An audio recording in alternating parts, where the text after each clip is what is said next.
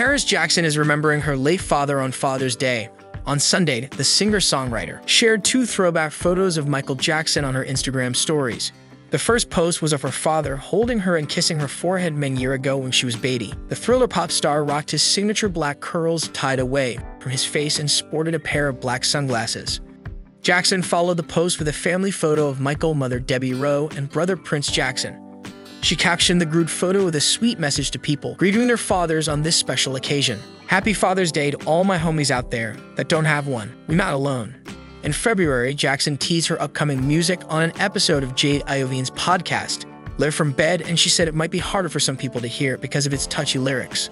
When asked what was the hardest thing to sing or write about in her new music, the singer said that none of it is necessarily challenging because it's my story. She shared, "I mean, is some of it going to be hard for some people to hear? For sure, yeah, because what I'm talking about is a lot of touchy things.